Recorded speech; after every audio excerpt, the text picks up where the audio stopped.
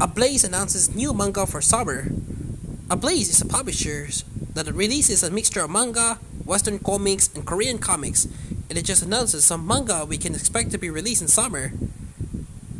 The first is Wakfu Volume 1, The Quest for the Eliatrobdofus, a manga based on the animated series.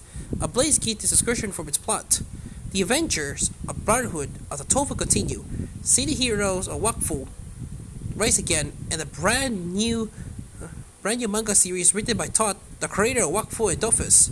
Yogo, Roel, Persidal, Amalia, and Evangeline are now living their lives, each of their own. The adventures reunite at Alibert's for Yogo and Adamia's birthday, launching this latest saga when a party of Popper comes to interrupt the celebrations and forces our friends to set off on the road once again for adventure. The other manga titles they announced was Centaurs Volume 1 by Ryo Sumiyoshi, which is scheduled to come out in July. ABLAZE gave these descriptions and the plot.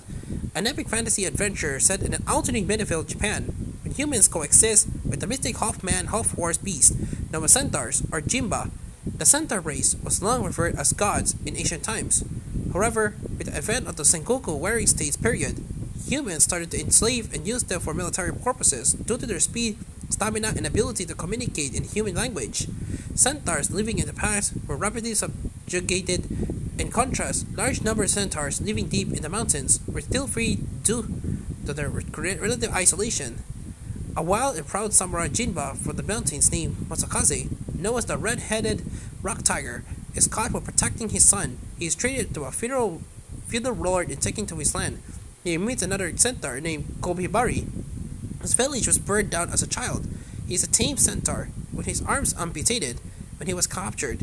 He has given up hopes of escaping his human captors. If they can get over their differences and work together, it just might be able to return to the wild as free centaurs. Are you interested in either of these titles?